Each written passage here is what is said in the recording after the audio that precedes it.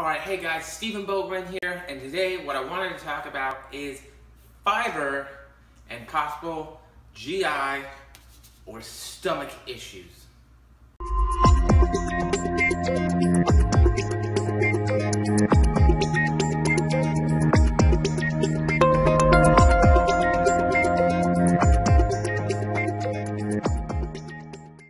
So hey guys, I hope everybody's having a great Tuesday. We're going to be headed to USAPL Raw Nationals here this week, so I'm looking forward to seeing some of my clients that are going to lift, some of my friends that are going to lift, and some of my other friends who are just going out there to handle their lifters and coach. So it should be a great weekend. There's going to be a lot of awesome lifters, there's going to be a lot of awesome lifts, and it's just going to be sort of a really good environment overall. And being as which that with USAPL, people kind of have to stay in a weight class, and weight was kind of one of the things that inspired me to talk about this issue today. Now, there are a couple reasons that weight can go up. Really, there's a lot of reasons that weight can go up. But today I want to talk about one simple reason. And that reason can be fiber, right? So here we go. Here's a great example. And so these are like high fiber tortillas, right? Now, that's great if we need that extra fiber, if we are not getting it within our normal diet. However, if our fiber intake is too high, we can see GI issues. These GI issues can be things like just simple gas, bloating, but one of the other things that we can also see is that we actually end up holding much more water within our gastrointestinal or GI tract. Because of the fact that fiber absorbs water when it sits in, it normally helps things move through. The correct amount of fiber will do that. But if we have too much fiber, we can see issues like constipation. Now when this happens, what we are going to see is weight is going to trend up as we fail to get things to go out. Haha. Because we are now holding more fiber within our GI tract, our digestive system, that large intestine, our colon, that fiber is going to pool water into that. That means that we are also going to be bloated. We may have more gas while the bacteria in our digestive system tries to deal with that as well. So what we can see if our fiber intake is too high is a drastic and abrupt increase in weight.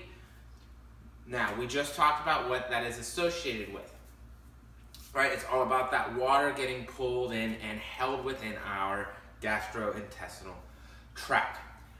That is why it is very important that you are tracking and paying attention to your fiber. This is a very easy way to help you to possibly alleviate any kind of GI distress or issues that you might be having. If you're going into a show or trying to make weight for a meet, this becomes even more important, right? Because if you are now holding water when you're trying to make weight, or you are now bloated when you're trying to look good on stage, those are bad things.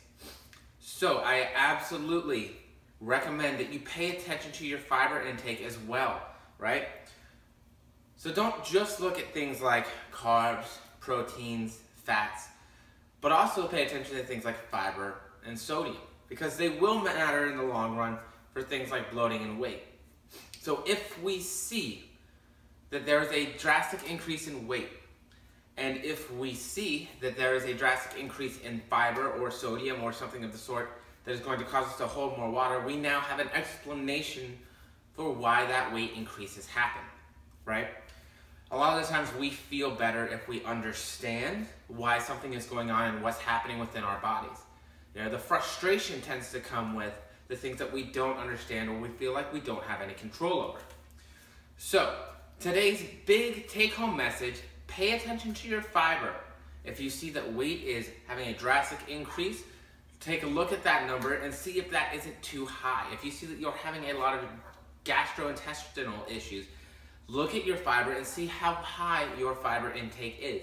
It may behoove you to lower that fiber intake and see if those GI issues, that bloating, that cramping, that distress, that weight gain then go down, right? They then decrease.